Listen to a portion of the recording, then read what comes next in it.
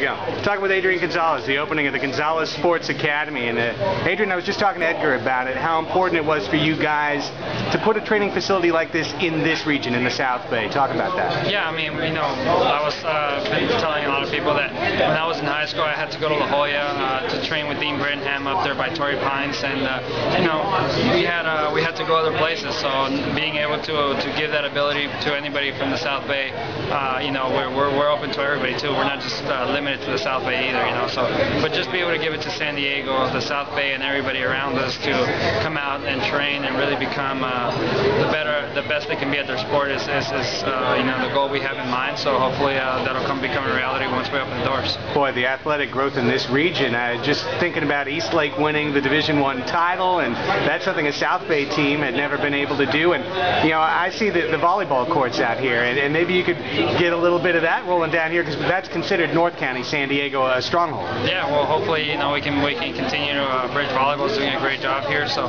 hopefully they can bring along a couple championships. We got the Parkview Little League kids that won the Little League World Series.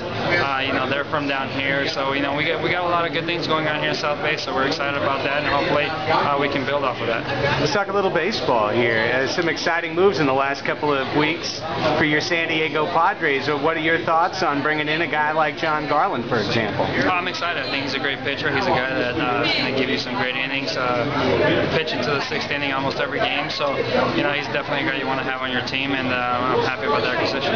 How about bringing Scott Hairston back? Not only that opens up Chase to move to third base, so you'll be fielding a lot of throws from this year. Hopefully not too many in the dirt. And then, of course, that Jerry Hairston signed as a free agent as well. A lot more depth and flexibility for the team now. Yeah, I think we're going to have a solid bench. We're going to have a lot of depth. We're going to be able to move around a lot and play the right guys against the right pitcher. So I think our team is looking stronger. I know that there was a lot of uncertainty for yourself in the winter. Now that you see these moves, you're starting to get a pretty good feel that this team is going to try and make a little bit of a run here this year. Yeah, I mean that's the goal. We're positioning ourselves to be in a place where we can start from the get-go and really build from that, and hopefully we can get to a good start in April.